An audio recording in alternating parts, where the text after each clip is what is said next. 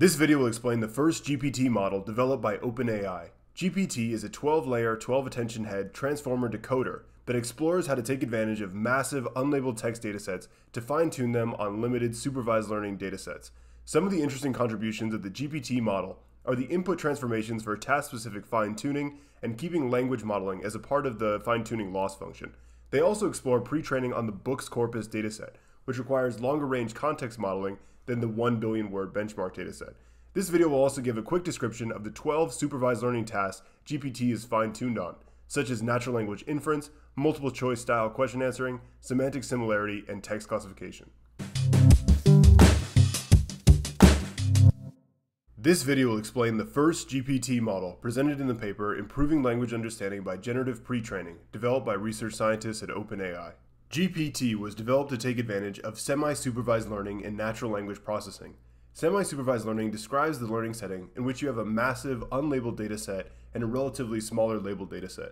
This is especially evident in natural language processing because you can get a ridiculously large text dataset from the internet, such as Wikipedia, or doing things like the Common Crawl corpus, but labeling data for tasks like question answering or semantic similarity takes much longer and requires significant manual effort.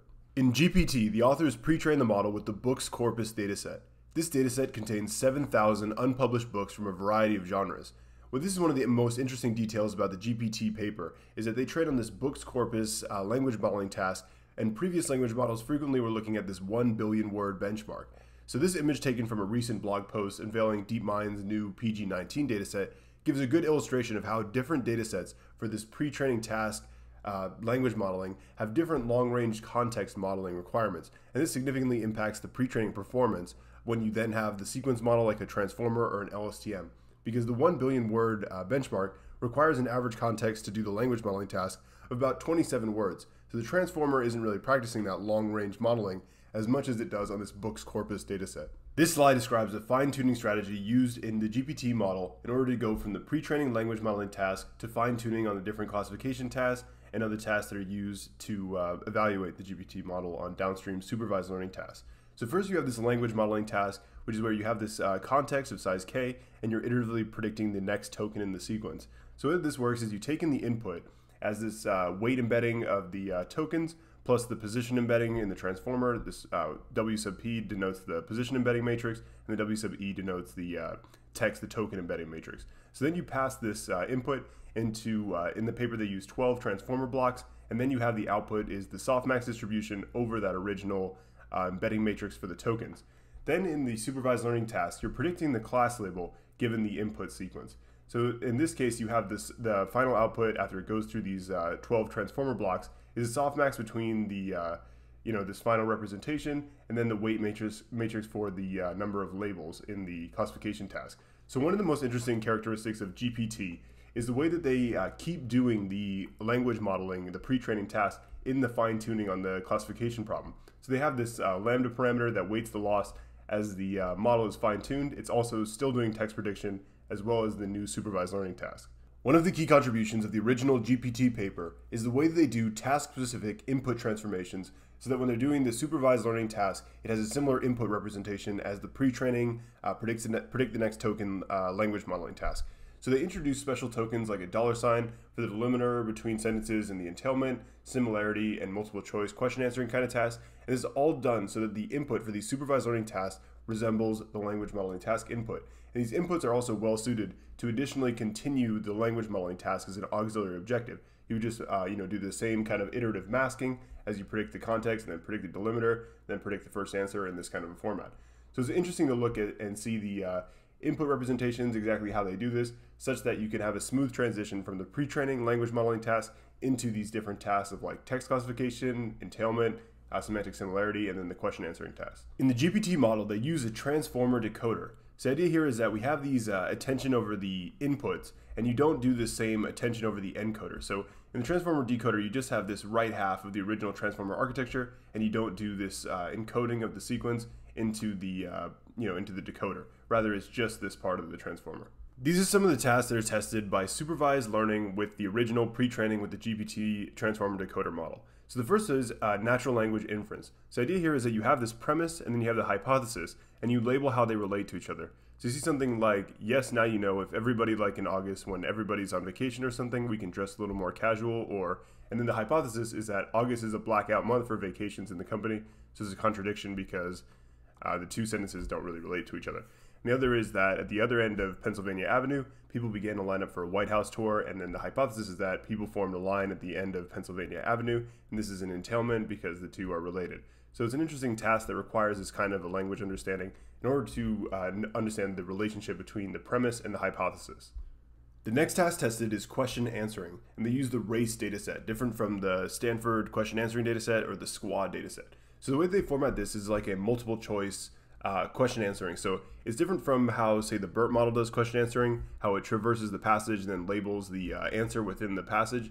What this is doing is it's looking at these different potential answers for the question, like the girl handed the letter back to the mailman because, and then these different possible answers that each get passed separately as input representations to the transformer, and they're aggregated in this final linear layer. So all the representations that come out of each sequence from the transformer are then combined with these additional linear classification layers. The next task tested is semantic similarity.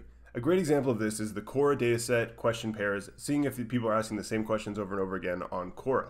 So one example of similar questions are, should I learn Python or Java first, is asking the same thing semantically as, if I had to choose between learning Java and Python, what should I choose to learn first?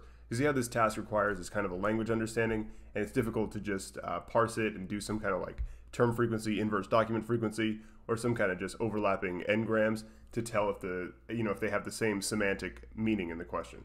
The next task tested is text classification. So in this case, the GPT model takes in the sentence and then it labels it as being grammatically correct or incorrect. So in total, the GPT model is evaluated with supervised learning after doing the generative pre-training task on the books corpus dataset on these 12 different datasets that are broadly categorized on tasks of natural language inference, which is where you have the premise and the hypothesis and you're labeling the relationship between them, question answering, which in this case is formatted as a multiple choice, where you take in each of the different potential answer sequences, and then you have this extra modeling layer that is going to predict the correct answer from the representations formed from each of the potential answer sequences.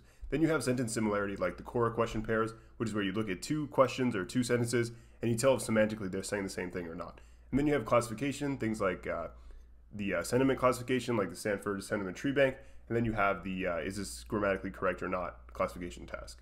These ablations show the impact of some of the different factors of variation presented in the GPT model. The first of which is the number of layers transferred with this transfer learning task as you go from pre-training on the language modeling on this 7,000 books corpus dataset into the different supervised learning tasks. So for example, when you go from the pre-training task into something like the Quora question pairs semantic similarity, you might decide to just keep the 6 layers of the transformer decoder, those same parameters from the pre-training task, and then have randomly initialized weights for the next 6 transformer decoder blocks. And this shows that the more of the layers that you keep from the pre-training task, the better the model performs. So you see, the more layers that you keep as you're fine-tuning this model in the supervised learning task, the better the overall accuracy and performance is.